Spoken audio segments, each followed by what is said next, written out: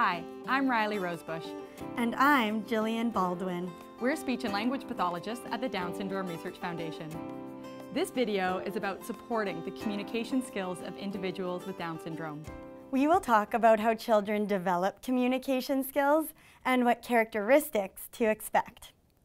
We will discuss how to set practical goals and will demonstrate specific strategies to support language development. First, let's think about how communication develops from birth. Early on, we use our bodies and sounds to interact with caregivers and to have our needs met. This pre-intentional communication includes crying, looking, making facial expressions, reaching, and wiggling our bodies. We call it pre-intentional because these behaviors happen even if they don't mean to send a message to their parent. The next step of intentional communication happens when children reach the cognitive stage to realize they can use behavior to tell you something. For example, think about how an 8-month-old might reach and use sounds to ask for milk, compared to the ways a newborn shows they're hungry. Some behaviors to look for that show the development of intentional communication could include pointing at something and looking at you, making meaningful gestures and sounds, or starting to use spoken words or signs. Banana, good idea. I want banana. Good work. It is important to recognize that children can communicate with you on purpose, even if they are not yet saying words. Later, as our vocabularies grow, we use conventional means of communication to share our messages. This includes more spoken words, sentences, and possibly writing or typing. His sandwich? Okay, let's... Tomatoes on top. Okay, tomatoes on top. Are you... People with Down syndrome go through similar stages of communication development as typically developing children, but often at a slower pace. This means they might spend more time at a certain stage before they're ready to move on. Like all children, no two kids with Down syndrome are the same, and we expect to see a great deal of variety in development. Some features are more common in people with Down syndrome, but that doesn't mean that they occur in every case. Your child is completely unique and will have skills and a personality that are all their own. Keeping individuality in mind, we will now list some common features in the language profile of people with Down syndrome. First of all, individuals with Down syndrome can often understand more than they can say. Often, children will start to have ideas that they want to communicate before they are ready to speak. As children with Down syndrome get older, then we need to give them the tools so that they can keep communicating in broader circles of people, and so that they can share more ideas and things that they're interested in, so they can express that they're excited about seeing grandma, or that they love Elmo, or that they want someone to read them that favorite book again. Speech is one of the most difficult fine motor activities in the body, so it can take a long time to perfect. One way children can express themselves before speech begins is through sign language.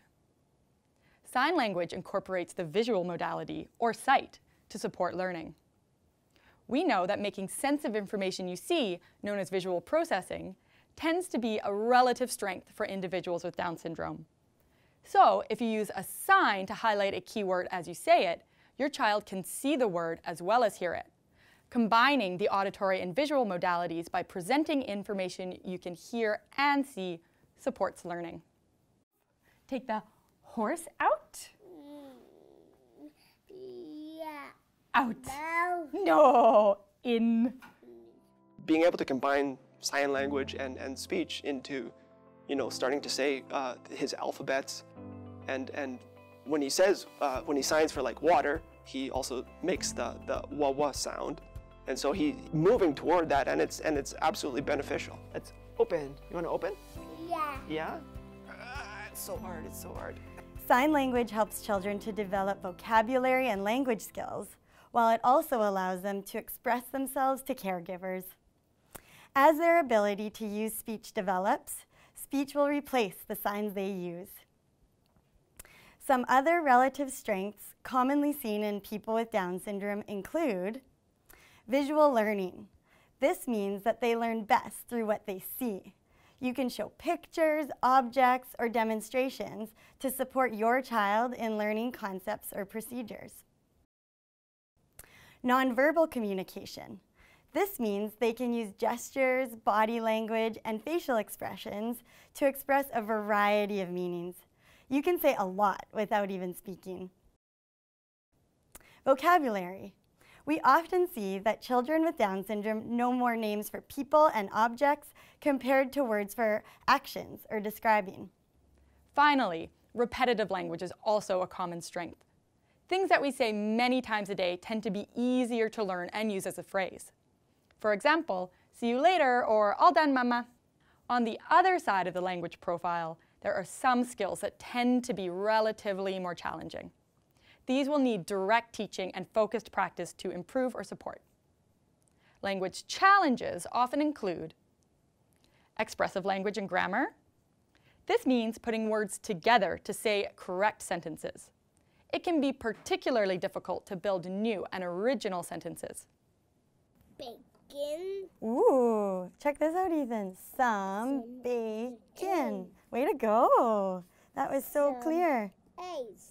Oh, very nice. Can I have eggs, please? Underlying cognitive skills. These thinking skills help us to organize and plan what we want to say. First. Then, Oh, yeah. family. Good job. Auditory memory. This form of memory helps us to process and recall what we hear. Thank you. You're welcome. Speech quality. The clarity of our message is affected by sound articulation, stuttering, and voice characteristics. And finally, social communication or pragmatics, the many unspoken rules, routines, and expectations we follow to make conversations successful. It is important to keep these common language profile characteristics in mind when planning communication goals with your speech-language pathologist. The goals you choose and strategies you apply should capitalize on your child's strengths and interests in order to compensate for and improve the areas that are more challenging.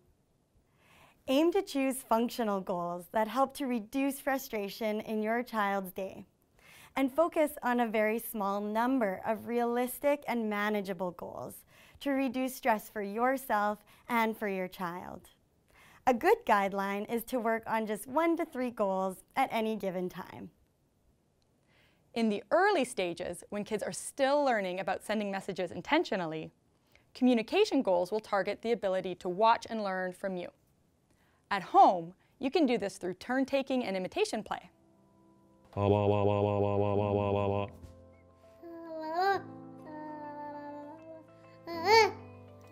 Imitation can start with copying each other's faces, sounds, and words, or even actions like in a song. If you're just starting to practice imitating each other, it can be really fun to look in a mirror together and try copying each other's faces and actions. Peek-a-boo! Okay, your turn. Peek-a-boo! Peek-a-boo! This can be a good starting point to teach the skill of imitation, which can eventually lead to copying your sounds and words later on. And your face will surely show it. If you're happy and you know, clap your hands. If you're happy and you know it, stomp your feet. If you're happy and you know it. Your child is also more likely to learn from you when they are engaged in the interactions. There you go. Get your child excited about communicating with you. Playing child-centered games like peekaboo, tickles, or singing songs creates great opportunities to engage and have fun. The people on the bus go up and down all through the town. When your child is engaged with you, they pay attention and learn from you. By focusing on imitation and engagement, you'll help your child to build the foundational skills for interactions that they need to learn higher level skills like speaking and signing. At later stages, when children are beginning to communicate using words and sign language or picture symbols, goals will focus on learning new words, understanding and following directions, and saying longer sentences. When your child is using mostly one word at a time, you will focus on building vocabulary, as in the words your child knows, says, or signs. Who's next? The elephant. At this stage, teach a variety of words, not just the names for things. Action words like jump or listen, social words like bye or please, emotion words like excited or frustrated, and describing words like big or soft are also important. When your child is using mostly 2 to 3 words at a time, you will work on putting words together in sentences. Okay. What did you do? Some parts of grammar, such as putting words in the right order in a sentence, or using small functional words like the, be, or, and. These words hold the sentence together but carry just a little meaning. Following directions using games like obstacle courses, barrier games, and Simon Says. Yeah. Okay, ready? Stop and listen. Put the green fish over the jellyfish. Go. Got it. Let's see. Yeah. Whoa, same. Okay. Or asking and answering questions. Keep in mind that concrete what, who, and where questions tend to be easier than the more abstract when, why, and how questions. Aw, where are you guys? In Vancouver live. Oh, you live in Vancouver? Yeah. So was this in Vancouver or in Portland? Yes. Portland. In Portland. When your child is beyond the 2 to 3 word stage, you might start to focus on overall communicative competence, in addition to language and speech goals. Some ideas to consider include telling and listening to stories, sequencing events, such as knowing the correct order of baking cookies or getting ready for school, or taking part in a conversation. Whatever you choose to work on, please remember the key strategies for setting appropriate goals.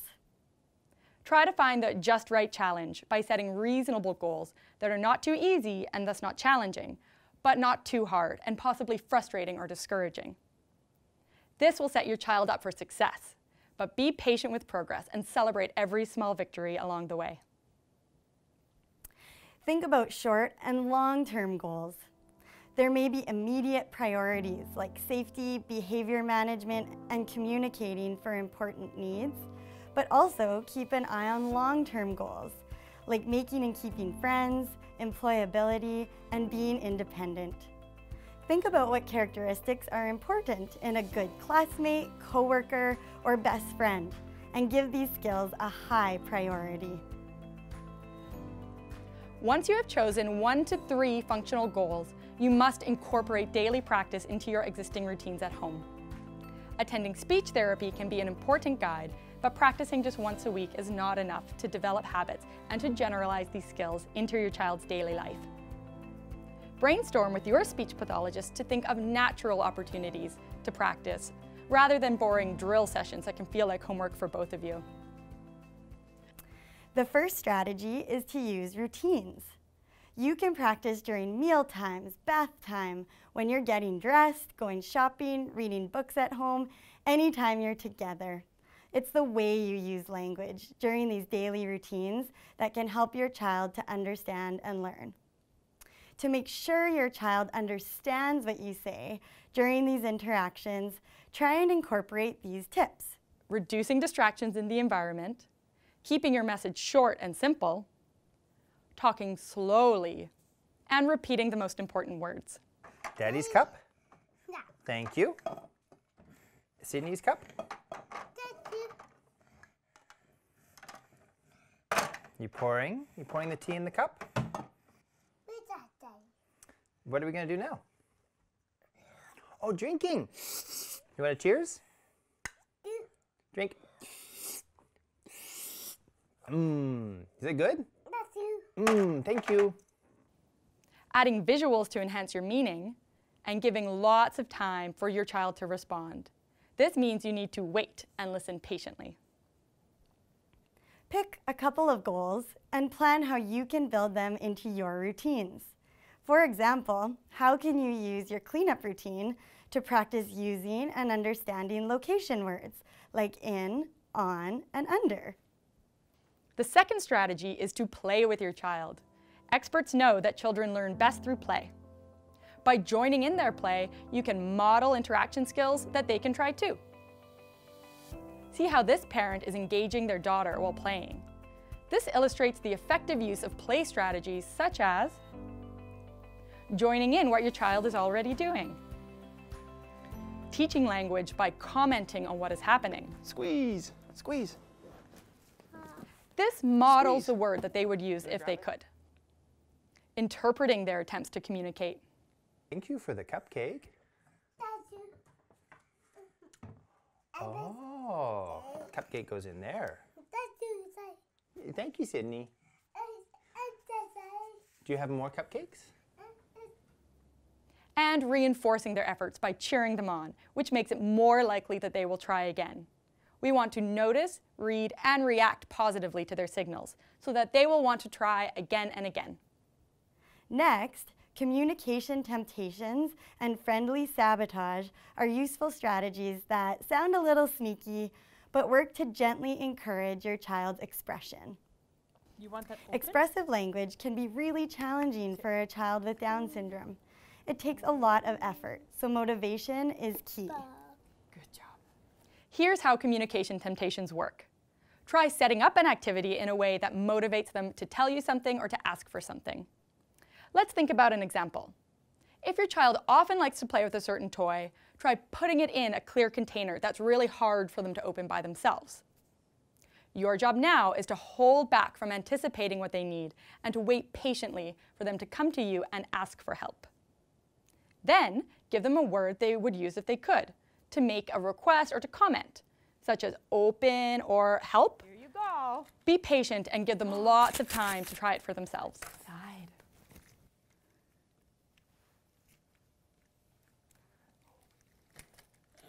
Oh, do you need some help? Yeah. Yeah. Help.